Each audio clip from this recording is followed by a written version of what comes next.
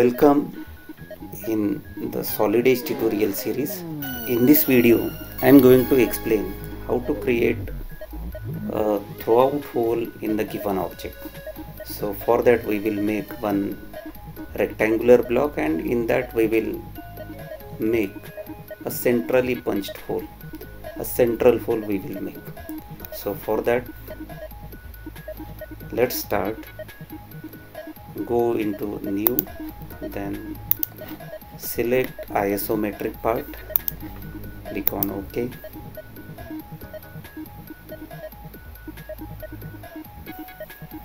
So we will make one rectangle.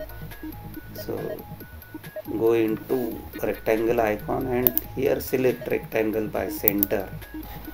Now we will lock the frontal plane first.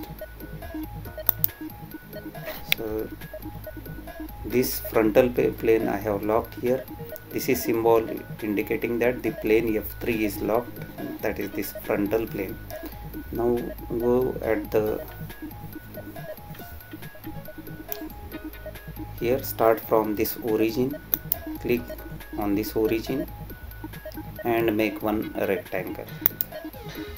Now provide the thickness to this rectangle. So for that, just move the cursor over this rectangle so that the color will change into red, or just this rectangle will get highlighted. Click on this rectangle, then highlight this option extrude symmetric, click on this. So already I have clicked here. Now click on this arrow or on this sphere.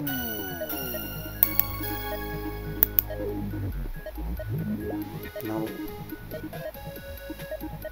along with my cursor, the thickness, it is going to increase or decrease. Now set the thickness here. Let's consider the thickness of this rectangular block is 30 mm. So set 30 mm here. Now we will set the length and height, or length and width of the rectangle. So for that, go into smart dimension and modify the dimension. Let's consider the block have length of 100 mm and width have say 50 mm. So we have made here one rectangular block here whose length is 100 mm, width is 50 mm and thickness is 30 mm. Now we will make a central hole of say diameter 20 mm. So for that, for creating this throughout hole, go on this icon, hole icon, click here, and this message will come, no database file found in the given drive. So simply click on OK, doesn't matter. Then set the properties of the hole which we have to create here. So for that, click on this hole options. Then here these are the different options. First one is for the simple hole, second one is for the threaded hole, third one is for the counter bore, fourth one is for countersink, and fifth one is for tapered hole. So we have to make here simple hole. So simply click on this. Then we will set the dimensions.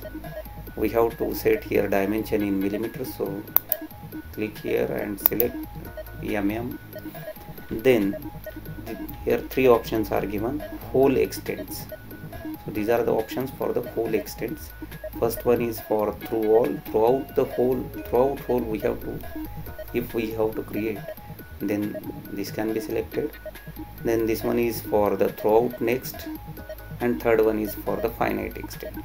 So we have to make here throughout hole. So we will select this, and here the diameter we will set with the help of this. So let's consider the diameter of our hole is say 20 millimeter. So type simply 20 millimeter here and then click on OK. Now this, along with my cursor, this cylinder is moving. So this cylinder is nothing but the hole which we have to create inside this rectangular block. So as soon as I move the cursor on this rectangular block, that particular portion will get punched. So see here. So we have to make here central hole. So simply move the cursor over this origin. So whenever the origin will highlighted, simply click left click. So as soon as the clicking, this hole will be generated inside this rectangular block. Still the hole command is active. So to make it deactive, simply click the button escape. So it will be deactivated. So here we can see that the hole is created, hole of a diameter 20 millimeter, which is central, is created in this rectangular block. So we can see it from back side also. So see here, the throughout hole we have created here. So friends, in this way the throughout holes can be created in the part modeling with the help of this hole command. So for this video it is enough. In the next video we will see how to create hole of a finite extent, how to create hole of given depth. So thanks for watching this video.